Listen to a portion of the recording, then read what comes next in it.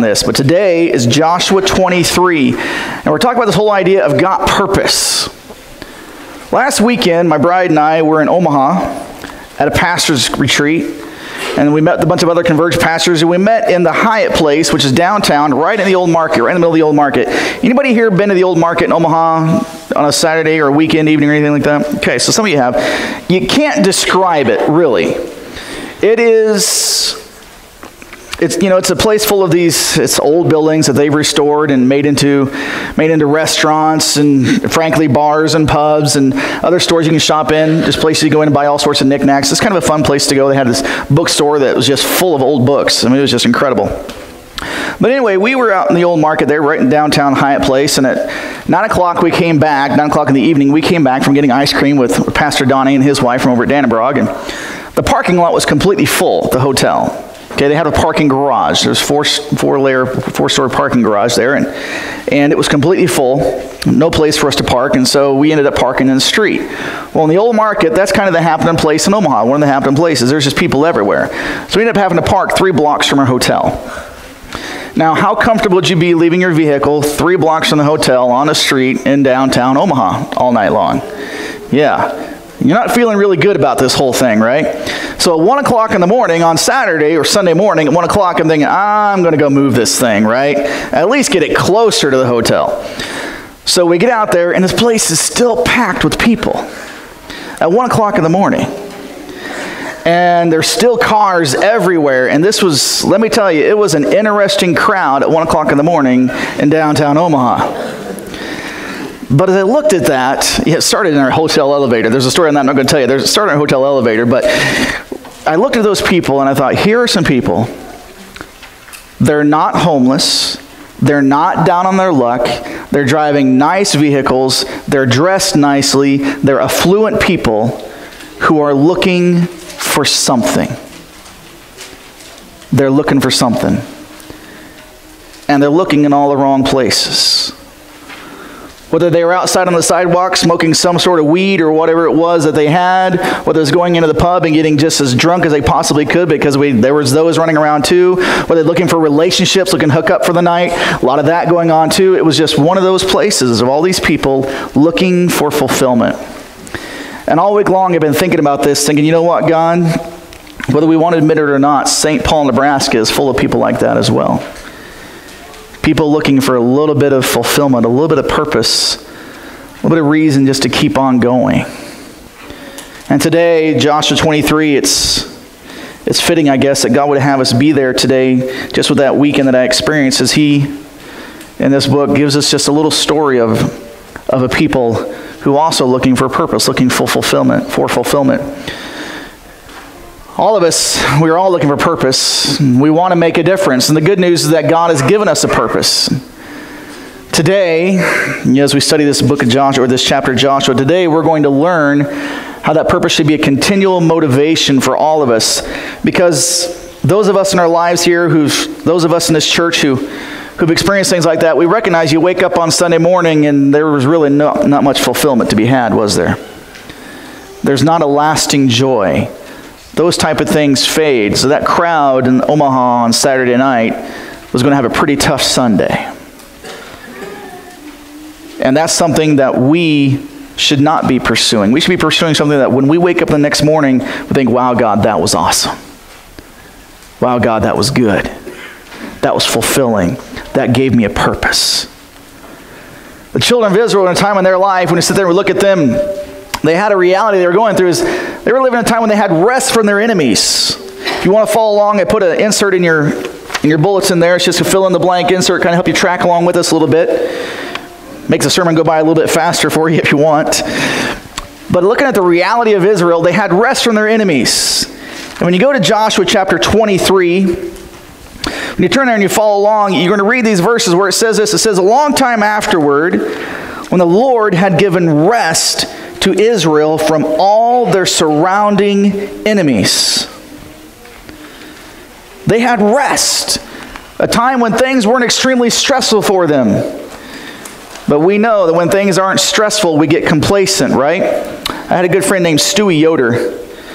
Strong Mennonite with the last name of Yoder, you expect no less, right? Stewie Yoder told me about a friend of his who came across from the Iron Curtain.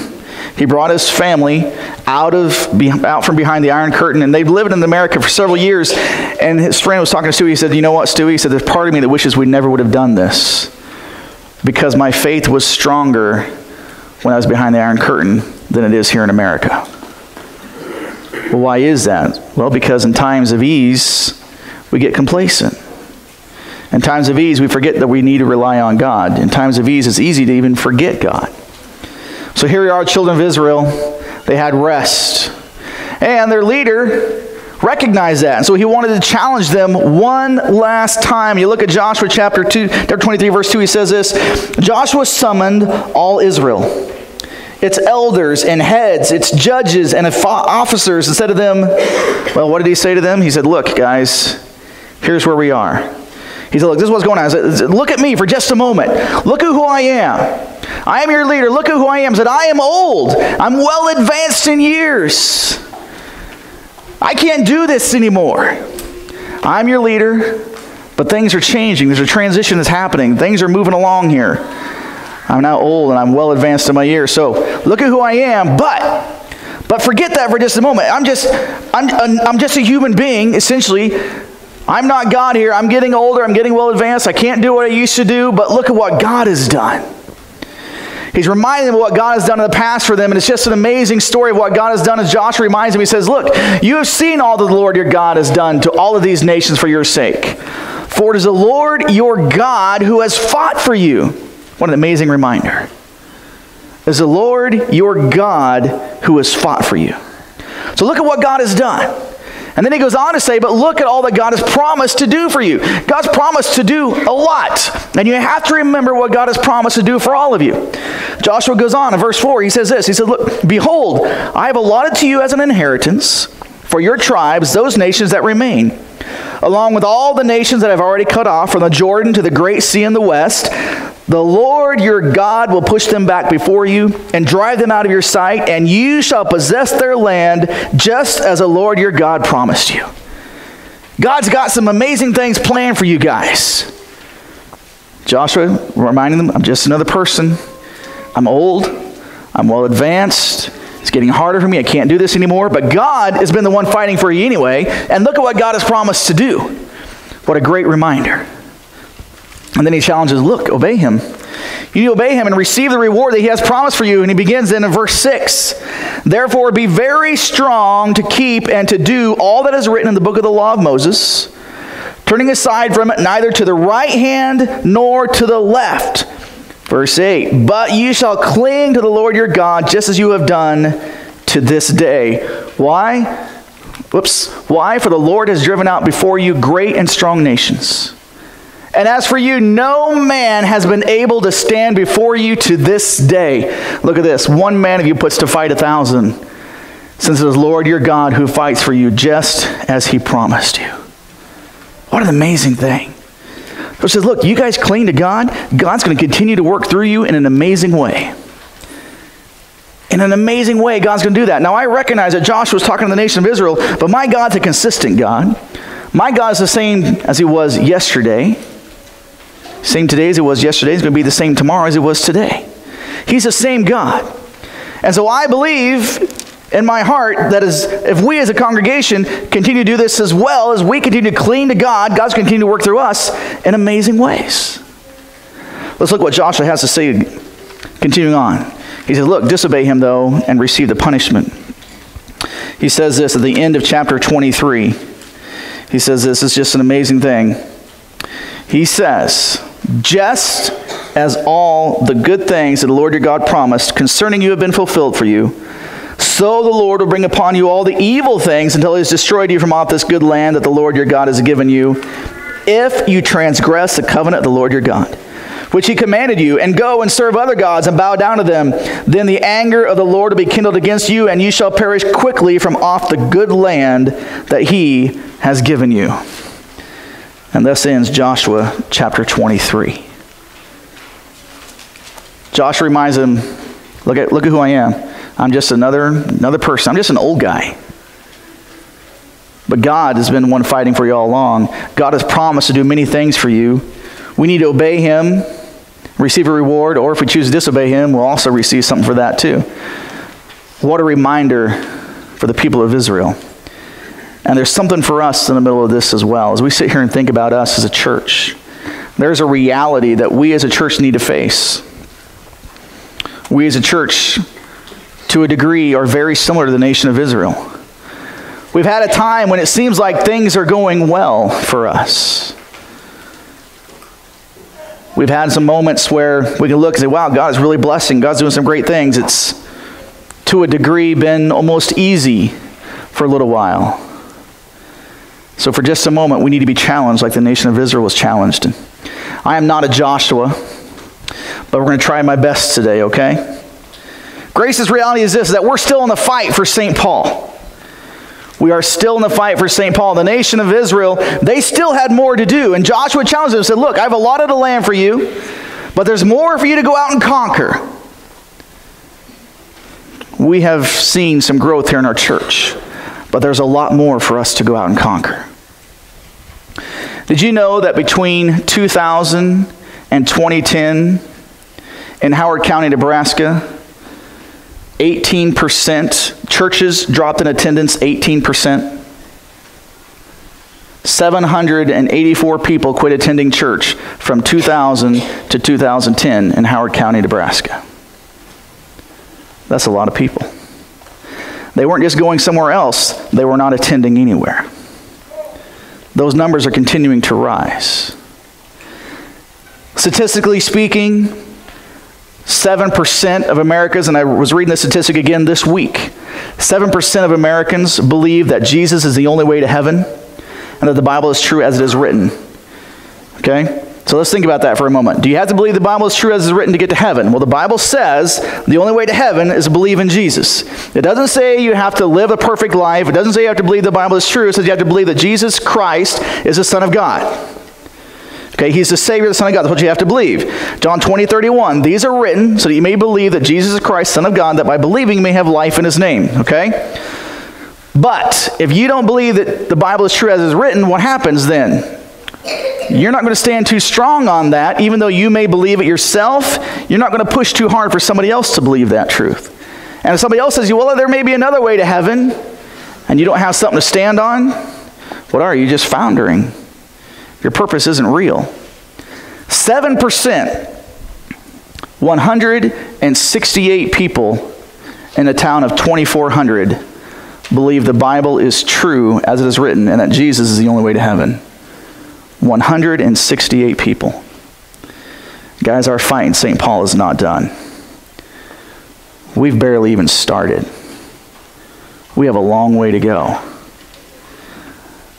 I recognize that our church by itself will not turn around national statistics, but our church in St. Paul can be an anomaly through the power of God working through us. I believe that. But we're in the fight. We're in the fight for it. And we need challenged, just like Israel need challenged. We need challenged as well. We need to understand that God has something for us. God has a purpose. There's something we can do that's fulfilling to us, that can bring us joy, that can make an eternal difference, not just a temporal difference. Look at this for just a moment. For just a moment, look at who I am.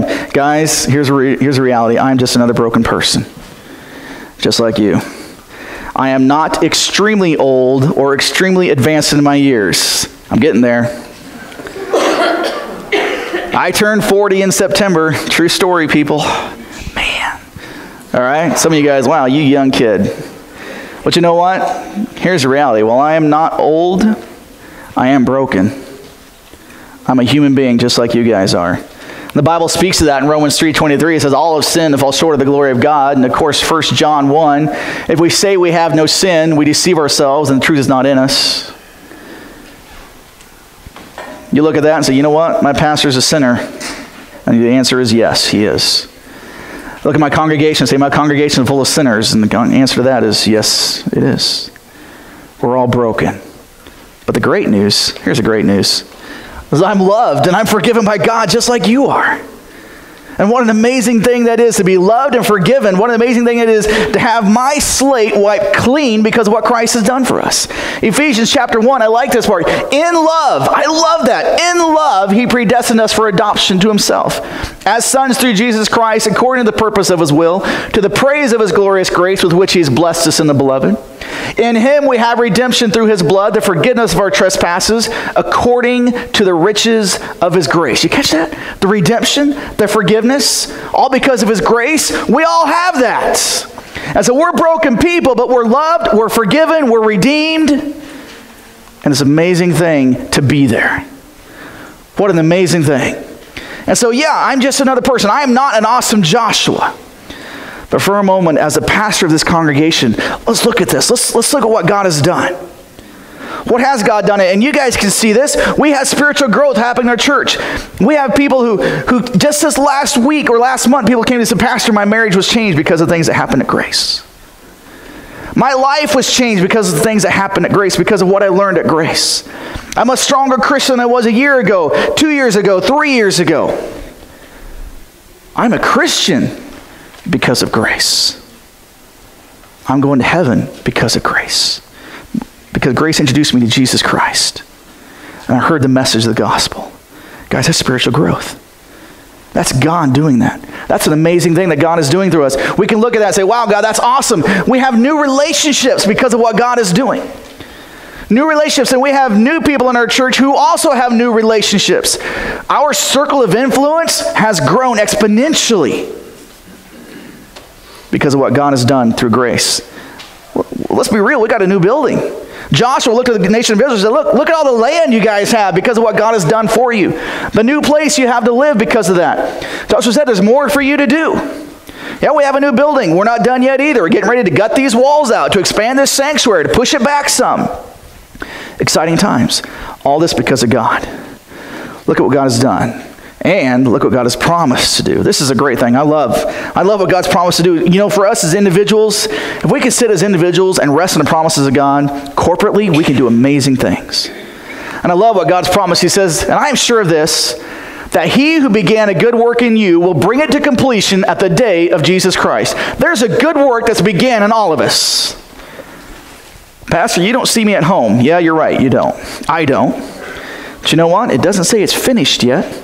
And it won't be finished until what? Until the day of Jesus Christ. All of us are going to be in a different path of our sanctification. Every single one of us. You know, let's think about this for just a minute.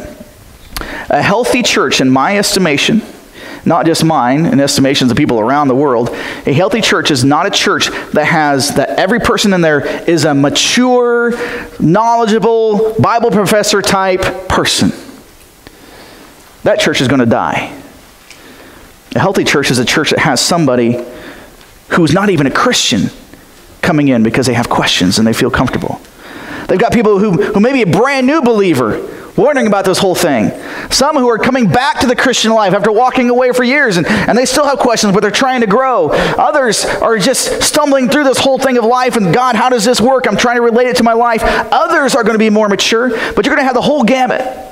You're going to have people that are going to struggle with their language. You're going to struggle with drinking too much. You're going to struggle with all these different things. Well, there's others who are going to be past that to a large degree, and their temptation is going to be something else. But we're going to have the whole spectrum in a church. I've said before, and I repeat it again, I said, I don't want a church of the best people. I want a church of the most excited people. That's what God can use. So it doesn't matter where you are in that journey. Are you growing spiritually? Because God's began a work in you, and he is not done yet. So if you sit there and think, Pastor, I'm broken too. I'm messed up. Then I say, well, that's awesome. That just proves God's word is still true. That's awesome. And look at this. Now may the God of peace himself sanctify you completely.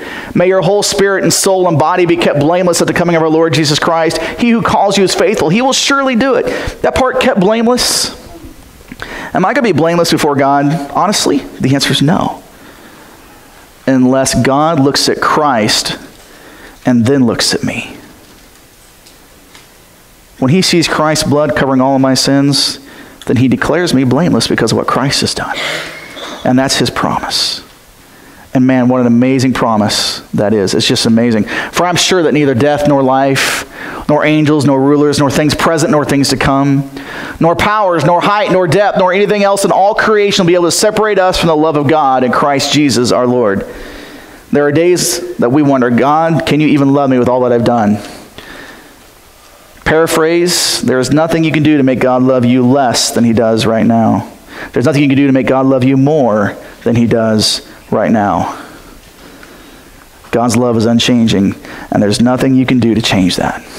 Nothing. What an amazing promise by God. So we need to stay faithful to what God's called us to do. As a church, our challenge here, we need to stay faithful to what God has called us to do as a congregation. And what has God called us to do? Well, you guys said this even before I came. You talked about our purpose. You guys said our purpose of grace, and our purpose is this. Is the purpose of Grace Church to what? Make mature followers of Jesus Christ. We should know this. We talk about it all the time. We are here to make mature followers of Jesus Christ. That is our purpose. Nothing else. We're not here to grow a church, even though it's our vision. We're not here to grow a church of 240 people in 5 years. That's not our purpose. Our purpose is to make mature followers of Jesus Christ, and as we do that, then we let God do the rest. And can he bring 240? Yes, he can. Have I failed if he doesn't? As long as there's spiritual growth, no, I haven't. If our church stays the exact same size for the next 10 years, but there are people growing spiritually, we are doing what God called us to do. The question is, are people growing? Are people growing? What's that look like? 3 things it looks like. Our threefold mission is to do this. We are first to introduce people to Christ. That's the first thing we do, introduce people to Christ. We train them to live in Christ, and then what? We send them to serve Christ. Now don't get panicked on us here. It's not that we're going to ask you to go to another town. We're not. But think about this. First time Awana leaders. Did you feel sent to go talk to those kids? Probably. To a degree, it may have even been terrifying. Say, I don't know if I can handle this, Pastor. Sunday school teachers, do you feel sent to that classroom of kids? Nursery workers. All of our new committee members this year that we've elected brand new, and you're wondering, man, God, am I ready to do this? That's you being sent. People who are doing ministry for God are being sent, and all of us have a ministry. We introduce them, we train them, we send them. That is how we make mature followers of Jesus Christ. And I don't know where you are in that spectrum, but all of you in that spectrum should also be trying to bring somebody up as well. Introducing somebody, training somebody, and then sending, and maybe even going alongside them into a new ministry. That's the purpose of Grace. For this year's church leaders, there's a challenge. The tasks are not more important than the reasons for the tasks. I mentioned this on Monday night, and you may ask, Pastor, what does that mean? The tasks are not more important than the reasons for the task. Again, this last weekend was in Omaha. I'd love to Goodwill shop. My bride loves it even more than I do. There's some great deals you find. We hit a lot of thrift stores. Anyway, in one Goodwill, down off of 84th Street, they had a sign behind the cashier's desk for the cashiers to read. It said this: customers are not an interruption to your job. They are the reason you have a job. For all of us in leadership of this church, whether it's a Sunday school teacher, a Awana leader, trustee, deaconess, deacon, operations committee, worship team, whatever you are, the task that you're doing is not more important than the reason you're doing it. And the people are the reason we're doing it. We should be praying for people at Grace. We should be talking to people at Grace. We should be encouraging people at Grace. We should be taking those times when God throws you at somebody, or whatever, you're seeing somebody on the sidewalk or whatever it is. Hey, what's going on today? We're here because of the people. So in leadership, remember, you're here because of the people. And then the Bible talks about this. Do nothing from selfish ambition or conceit, but in humility count others more significant than yourselves. Let each of you look not only to his own interests, but also to the interests of others. Look not only to his own, but also to the interests of others. And then in Romans chapter 12, for by the grace given to me, I say to everyone among you to not think of himself more highly than he ought to think, but to think with sober judgment, each according to the measure of faith that God has assigned. Guys, we are not more important than anyone else. And we're here because of someone else. We're here because of Jesus Christ. And he's asked us to serve as he has served. This is our opportunity. Are we going to obey God and reap the blessings he has for us? Or are we going to choose to walk away from that, to disobey God, and die like so many other churches are in America today? Then to all of us, we must keep the main thing the main thing. And what is the main thing? Well, let's think about this for just a minute. I've already mentioned it. Our vision for 5 years, for 10 years, that's not the main thing. The main thing is our purpose, to make mature followers of Jesus Christ. Look at this. The end of the matter, all has been heard. Fear God and keep his commandments, for this is the whole duty of man. For God will bring every deed in judgment with every secret thing, whether good or evil. Fear God, keep his commandments, for this is the whole duty of man. And what's a commandment that God has given us? One we're going to look at here is this. Go therefore and make disciples of all nations, baptizing them in the name of the Father and the Son and the Holy Spirit, teaching them to observe all that I commanded you, and behold, I am with you always to the end of the age. Go and make disciples. Paraphrase, go and make mature followers of Jesus Christ. That is the main thing. I've been reading a guy by the name of John Dickerson. John Dickerson is a pastor who's also a statistician, reading a lot of surveys. He's the one that I read that statistic, 7% of America today is evangelical, meaning they believe Jesus is the only way to heaven, the Bible is true as is written. In that book, he wrote this. He said, by Christ's own words, this is the simplest gauge we use to measure success or failure. Are we making disciples? Guys, if our church shrinks in the next 5 years, but we've had people coming out who are more mature than when they came in, did we make disciples? Yes, we did. Did we fulfill the Great Commission? Yes, we did. That is the main thing. As individuals, we all have a part in this.